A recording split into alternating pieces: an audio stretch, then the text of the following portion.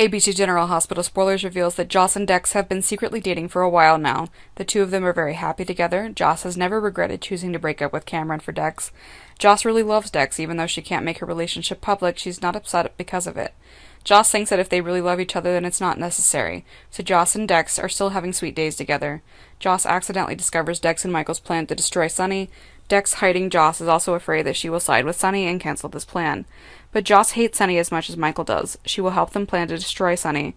Dex and Michael are quite happy to know that Joss is on their side. While Joss may not be of much help, it won't get the secret out either.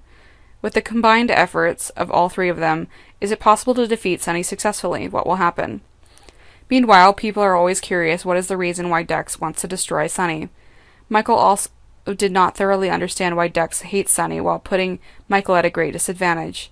Dex's past has always intrigued people. Although Joss has been in love with Dex for a while, he does not know who Dex's parents or relatives are. Dex has too many secrets and he will be a dangerous person. Currently, Michael and Dex have still no chance to destroy Sonny. The recent thing that Dex saved Sonny made Sonny trust Dex even more. Michael was quite angry when it was a rare opportunity to kill Sonny, but Dex explained that Sonny seemed to be testing Dex's loyalty, so Dex temporarily saved Sonny. But will Michael believe the explanation, or did Sonny really want to side with Sonny after being with him all this time? Will Michael and Dex's plan still work? However, Dex really intends to side with Sonny.